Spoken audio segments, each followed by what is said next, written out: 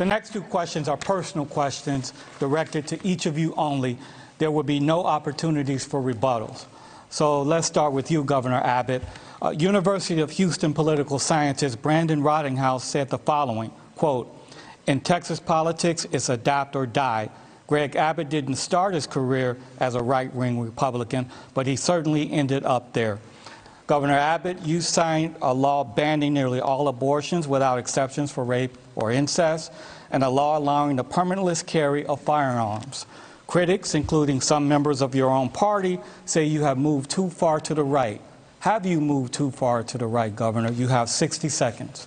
Well, let's look at the issues that you brought up, and that is, for one, as a Catholic, and my wife and I, we've been pro-life our entire lives, so much so that it grew even stronger when we adopted our daughter.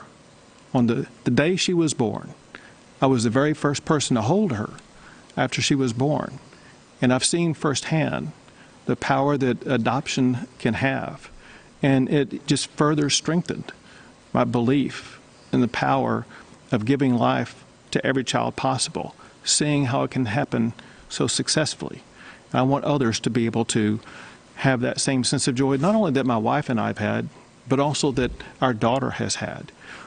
In general, one thing that we've been able to achieve across the entire state of Texas, we've ensured that we provide opportunity for everybody. Grover, as we gather here tonight, Texas ranks #1 in jobs created by black business owners and jobs created by Hispanic women business owners. Governor Abbott, just 10 more seconds.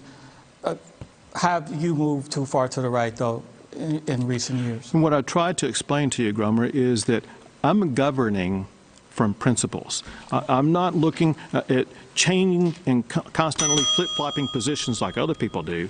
I'm governing from my principles. Thank you. Thank you for watching. Go to newsnationnow.com to find NewsNation on your television provider. And don't forget to click the red subscribe button below to get more of NewsNation's fact-driven, unbiased coverage.